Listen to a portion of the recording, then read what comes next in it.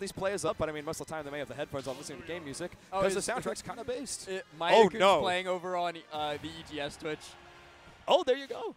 Let's go, Maidaku. You know who's playing on our stream? Kazuya. Kazuya, The Callous Kazuya. and it's not even Jahhzo's Kazuya. No, man. You'd hope that Jahhzo would be keeping on the Ken, especially in this round 2. And both these players on round 2, so they were able to take out their round 1s. Oh, look at this. Callous already setting up the trip and trying to get the Electric Godfist, but or not the Rising Electric Fist, should I say. But Jahhzo rolling out exceptionally. And we're using these F-tilts, man. Ken's F-tilt, that's a war crime. Oh, you're not dead because you're Kazuya. I forgot for a second, but now I remember. Kazuya does not die. Kazuya Mishima, he does indeed win, but you need to get in with these electrics in order to start winning, and we haven't seen any of them connect so far. Well, you need to get in at all. It doesn't even have to be with electric. You just need to get in some semblance of the word, and Callous has yet to be able to do that, and he will definitely not be able to do that on the first stock as Jahhzo finds a down tilt into a Shoryu to take it out. Now it looks like he's just planning on just keep on trucking through. It's these lead traps of Jahhzo that's been keeping Callous at the edge, keeping him from building 8% and building some more of your own. These F-tilts coming out. Okay, that's the first one we've seen. No, not able to get the Rising Electric there as well. That could have been stock. I mean, I don't want to be the Kazuya Doomer, but he was at 40. If he connects the Electric, I don't know. Just a little bit too slow from Callas, excuse me, on the follow-up, and that's going to allow Jahhzo to just kind of buffer that down tilt out. But you're not going to be able to buffer out of a Rage Drive. He is going to be able to live through a Rage Drive, though. All right, he didn't crouch dash forward before going for the up B. It was a perfectly timed spot dodge around that focus, man, but it doesn't matter. Jahhzo once again connecting the back hit of this back air. The parry, I thought you weren't the parry guy, but he is. He has him as well. Trying to connect a laser to take stock at some point. It's the feet coming out. Both of these FGC F-tilts, man. FGC F-tilts are built kind of different in this game, but doesn't matter when you have the armor on that up smash. That's going to take your first stock. Sorry, I was getting a little bit distracted, but I'm I covered. It's good. I'm locking back into the match with Kalos on one stock, and that one stock might be going away in very short order as he's finding out just what we in Georgia have to deal with on a weekly basis, and that is Jahhzo's parries in both your advantage state and his advantage state. You try and swing at a disadvantage, parry. Try and swing out of advantage, parry. You try and swing in neutral, parry. And then you get caught by the Shoryu. Parry into DP has to be one of the most classics, man. Jahhzo connecting those every time. We're not falling out of it today. Kazuya going to fall victim to that one. And I mean, Dragon Punch on Ken, eventually against Kazuya. You'd think the heavier character might be able to live it a little longer, but at those percentages, Jahhzo's just going to take first game clean and quick.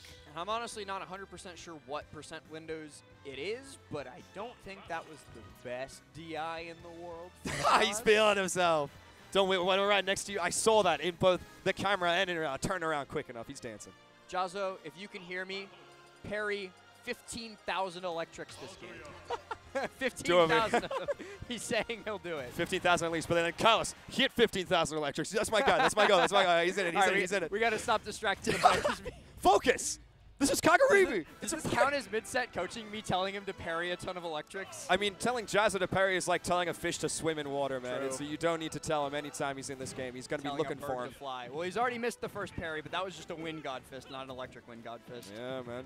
We're going to have to see those inputs coming out very soon because, I mean, he's almost setting himself up for an edge guard there. I didn't think that Ken was the type of character because it's these ledge traps once again.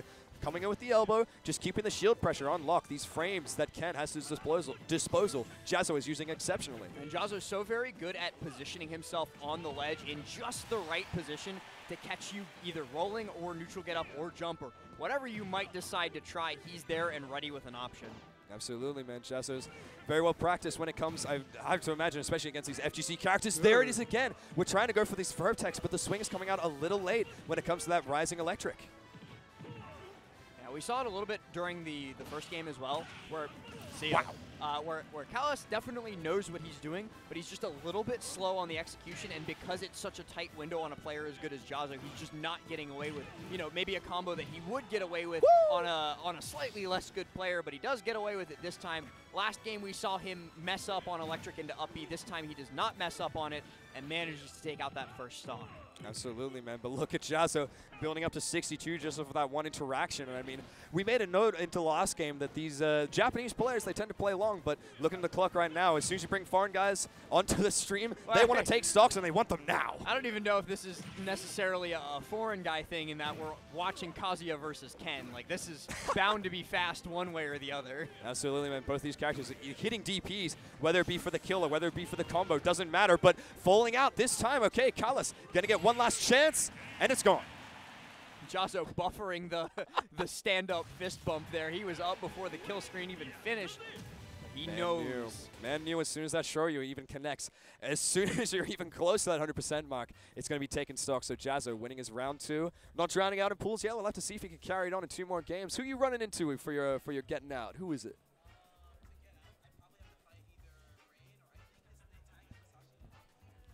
Masashi? I don't know either. I think he's a Cloud, right? There you go. Okay. Well, you beat either of them, right? Doesn't matter. Of course. Doesn't matter. Of course. K-E-N. I told you I'd win. That's the wrong character. That's from a different game. That is really different. But Jahhzo definitely one of the